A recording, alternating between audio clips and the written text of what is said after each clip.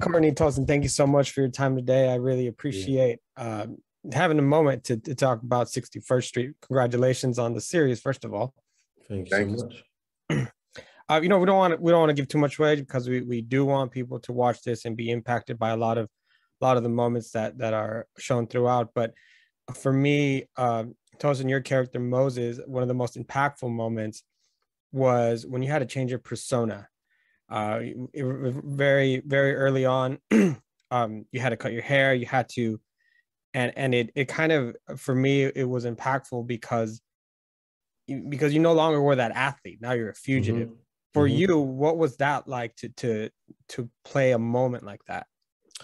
I mean, it's just your hair is like your identity, you know. I actually grew my hair out for like the show, so when I had to cut it, man, it was like a big deal for me. So just kind of having that experience and kind of taking onto that screen, and it's just like that's a new chapter. That's a new phase. He's no longer the Moses with the braids, and you know what I'm saying. He had to change his whole way of thinking, his whole way of being, in order to try and escape, in order to try and fight for a future that he fought so hard to live and try to achieve. So to have that kind of snatched away from you from one instance that you didn't even do anything to another series of events, it was definitely crazy. So you just have to roll with the punches in a weird way and just find that essence of what he's really going through, you know?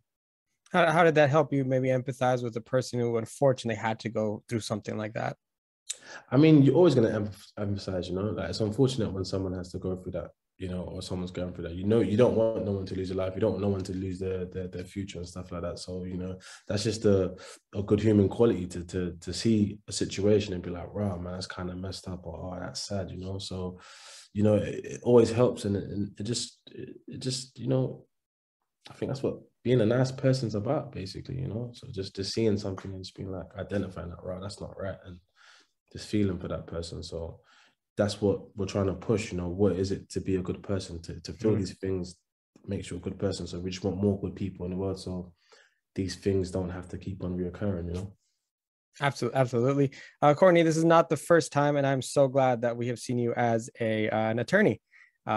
So happy to see you back in that role. Very different now, one that maybe is at the close to the end of his career with some issues.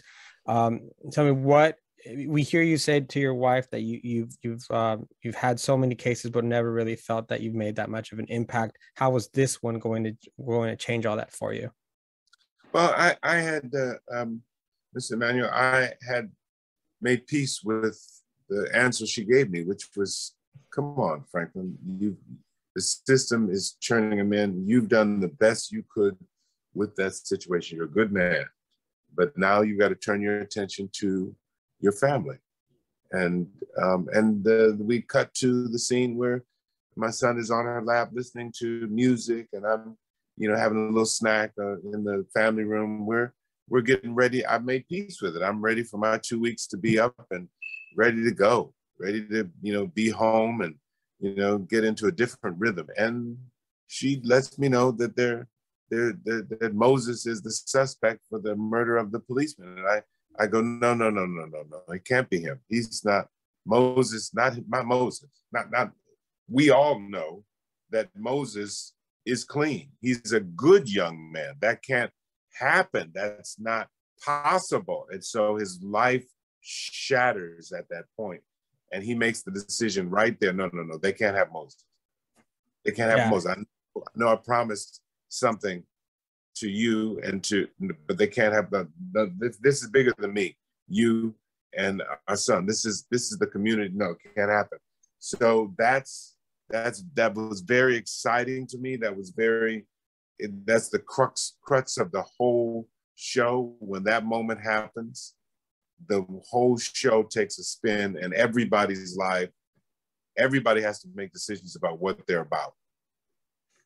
Tosin, I want to ask you, what message would you give to young men who can see a character like Moses and say, see, this is why it's I don't feel like it's worth keep going, because either way the system is already putting all these roadblocks ahead of me. I mean, we fought to change the system many years ago. So, you know, I feel like we're gonna keep fighting until we get what we want, you know, and it's important to keep fighting for for change, for equality, for justice, you know, for human rights, you know what I'm saying? So until we get those and we feel like we're justified, until we feel like we don't have to have this conversation anymore. And I feel like it's always important, you know, we always got to keep on fighting a good fight until we get what we deserve and we get what we fought for. So, you know, if Rosa Parks didn't sit on that chair, would we, you know what I mean? What would happen then? If we didn't have all our leaders before, what would happen then? So I feel like maybe because it's not, you know, real life, but, you know, if we can just spark something in someone or in many people, then I feel like we're doing the right thing. So I always want to be a part of things like that. And I'm proud to be a part of things like that in order to keep the conversation moving and to keep progress moving and to keep change moving. So the fact that we don't have to tell it to the future, you know what I mean? We can just leave certain things in the past where they belong and progress, you know? So, yeah. Yeah, definitely. And tell me, what was it like to build that kind of chemistry with Adrienne Ward, who plays your mom, then also Bentley, who plays Joshua? You guys have really good chemistry. You guys really seem like a family unit in the way you guys interact with each other. Yeah, like you know, we're all a family, like whether you was the police officer, whether you was a lawyer, whether you was, you know, whoever, you know, when we came on set, we all made sure that we had fun. And I think Courtney's a bigger test of that because he set the tone, you know what I'm saying?